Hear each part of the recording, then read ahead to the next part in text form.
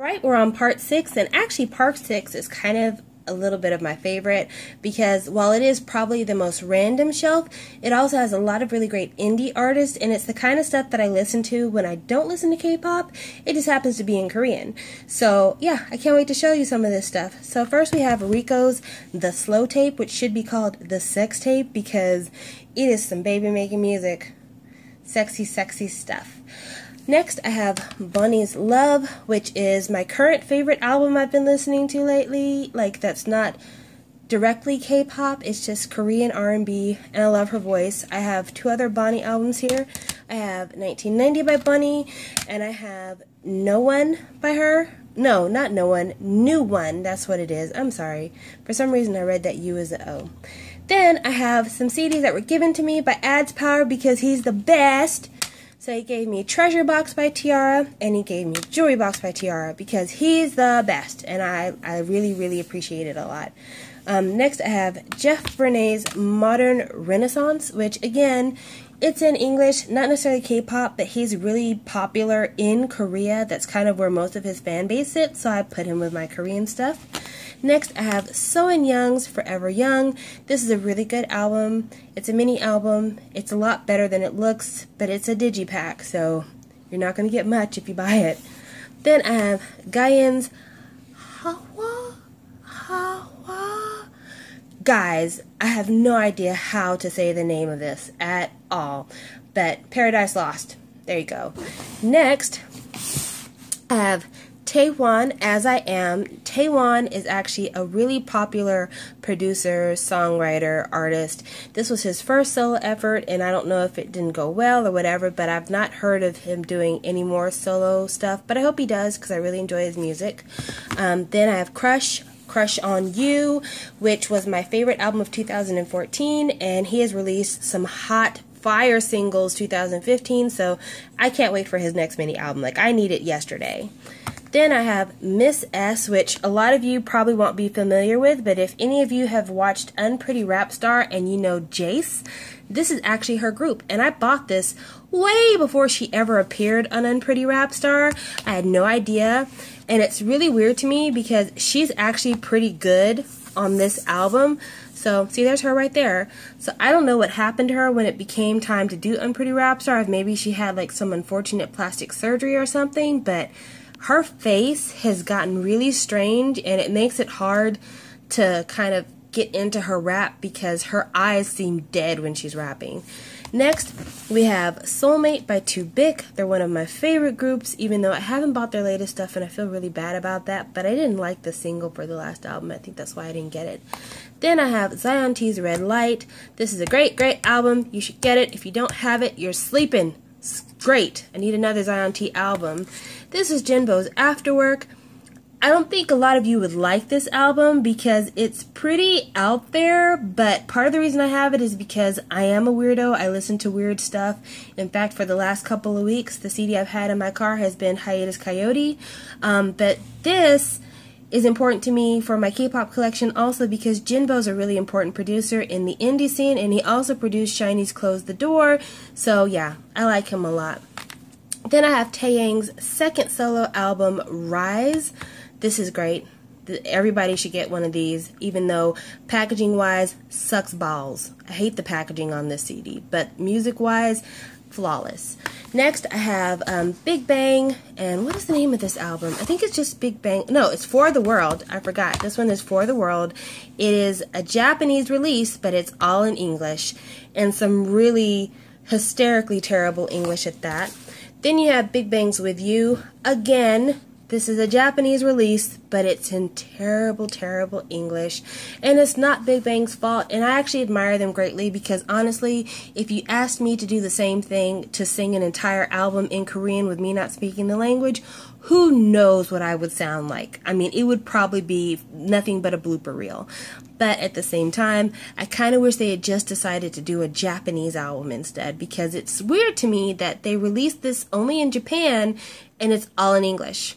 Like, that just, I don't know, I feel like that would be like me deciding to release a Spanish CD in Russia. Like, it doesn't make much sense to me.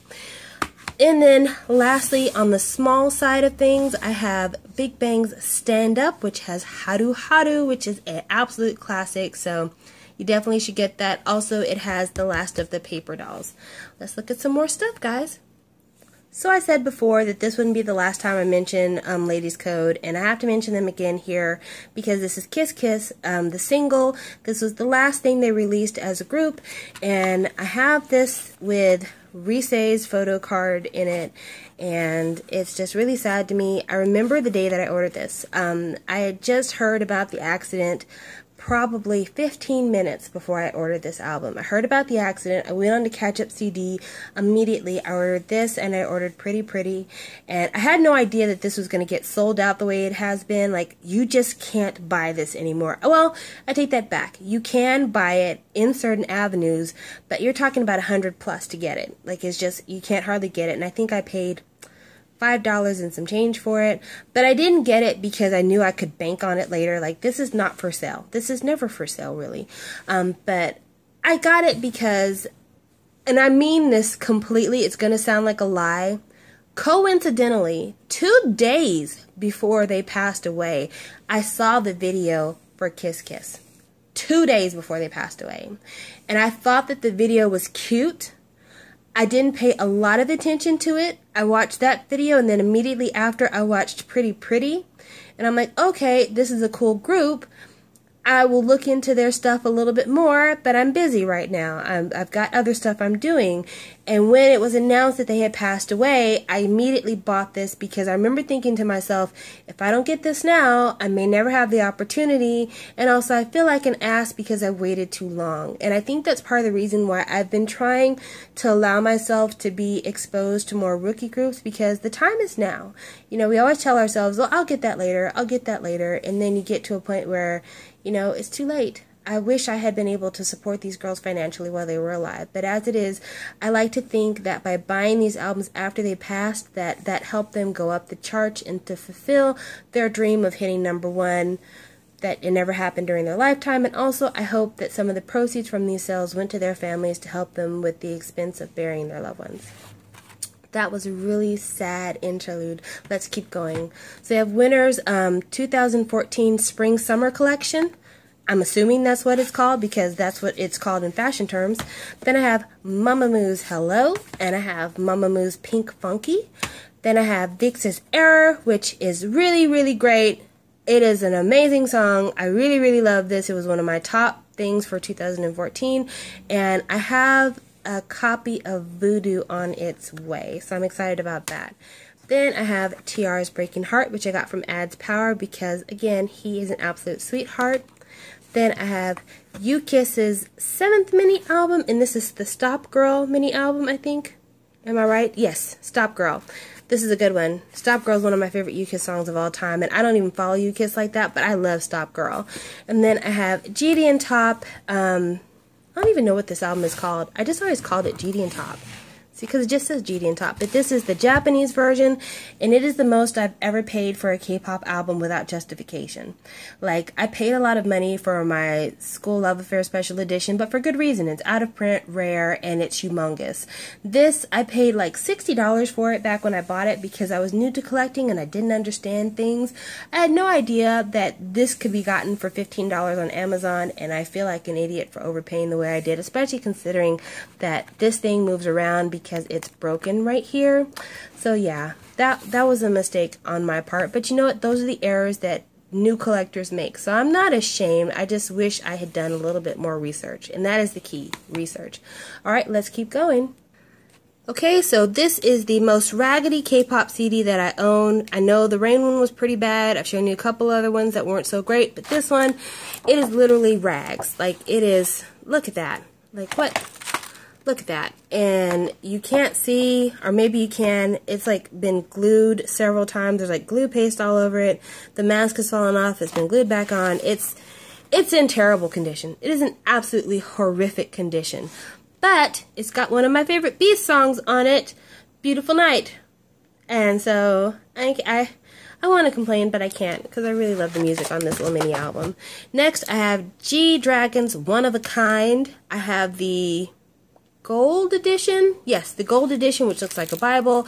Not a lot of people have this edition, but I like this edition personally. I think it's really good. And it's got a couple Bible verses in it, so I'm not offended. I think it's pretty awesome. Next, I have Big Bang's Alive, the original metallic cover, and I keep it in this plastic because I don't want it to ruin the rest of my K-pop collection, because I've heard people say that this will rust on your shelf and it will get rust on your other albums, so I keep it wrapped in plastic. In case you were wondering, this is the group edition. So there's that. Then I have this Japanese version of Alive, the Monster Edition. It's in pretty crappy condition as well, but I got it for very cheap, so I'm not really too worried about it.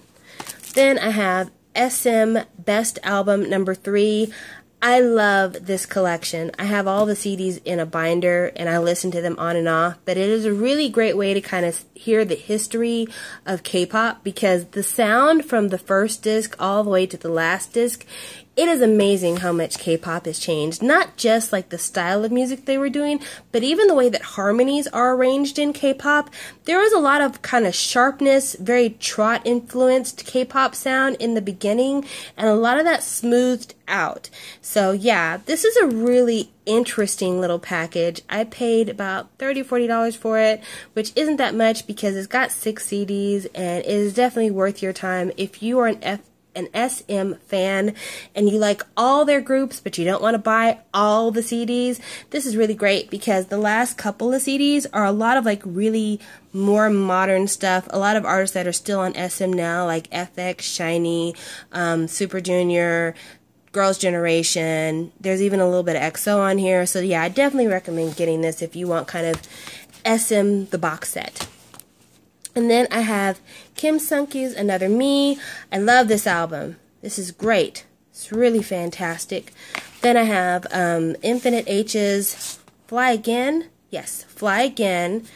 I like that one. And then I have Infinite H's Fly High. I like this one. And then I have Infinite H's Japanese album, because I'm not even going to attempt to pronounce this. I think a lot of people call it Knot because it's K-N-O-T, but no, you're not going to trick me. I'm not going to do it. I'm not going to do it. So that's everything that's on that shelf. Let's see what it looks like when it's all put back. Okay, so this is what it looks like back on the shelf, and as you can see, there's a little gap room here. That's because I plan to buy more K-pop in the future, so I don't have it just like stuffed full, but it is pretty full for what it is. So we are down to one more shelf to do and a few extras that I don't have on the shelf for reasons. So we're going to film the last part in just a moment. I will see you in the end. Bye!